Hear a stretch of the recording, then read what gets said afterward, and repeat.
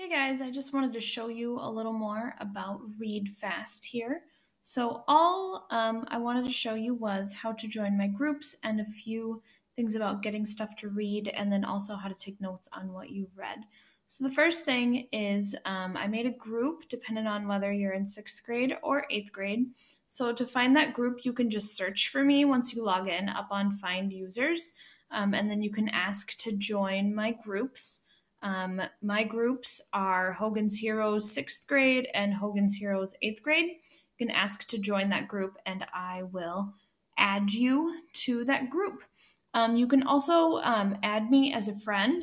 If you click on friends, why not make some new ones? And then you can search for me here and add me as a friend. And then you can see my groups that way as well.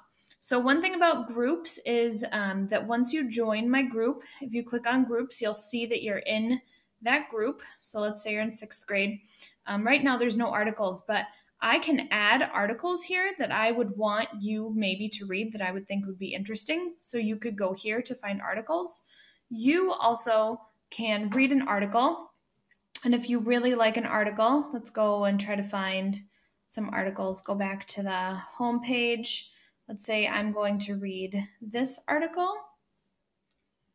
And if I really want this article to be in a group, I can click on Share Article and I can share, and I've shared it with my groups. Now, if you want to specifically share one too, I'll moderate them, so you can't just add any article, but I really love if you added some articles to our groups, and then you can even compete with your friends to see who read the article faster, so that's pretty fun.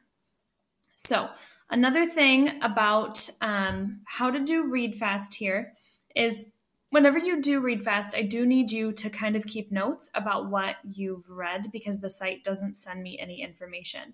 So in Schoology, I have linked a Readfast note sheet here, and let's go over the note sheet. So here's the note sheet that I've linked in Schoology. That's called Readfast Note Sheet. Every time you read in Readfast, you're going to need to fill this out. So this is the doc that you'll need to make a copy of. You can see you'll need to fill in your name, what week it is. So you could say like week of July 15th if that was the week. And then I need you to fill out the form below. So for each article that you read, because you might read more than one depending on how long they are, you're going to put first the date that you were working on Readfast, and then the link to the actual article that you imported into Readfast. You're going to put the speed that you read the article at. That is in Readfast as well. You can screenshot that. You can see here that right when I finished an article, it popped up this little screen right here. It said, you just read 144 words at 440 words per minute, and gave me some other badges. So this is what you could screenshot. To screenshot on a Chromebook, you just press Control and then the button in the top middle that's the square with the two little lines by it. And then you can copy that to your keyboard. So I'm going to do that. I'm going to click Copy to Clipboard. Then I'm going to go over here and I'm going to click Paste. And now that article or that screenshot is in there as well. So if you have this screenshot in there that also says how long it took you to read the article, that's fine as well. Now, another thing, if you forgot to take a screenshot of that, you can click on your feed and it will have that right there where it tells me the same amount of information. And it has it also right here.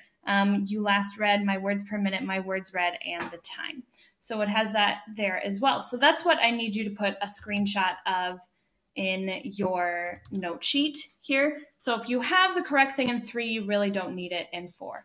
And then you're going to need to fill out these sentence starters here in question number 5 about the specific article that you read, just so I know more about what you read because I'm interested in it as well.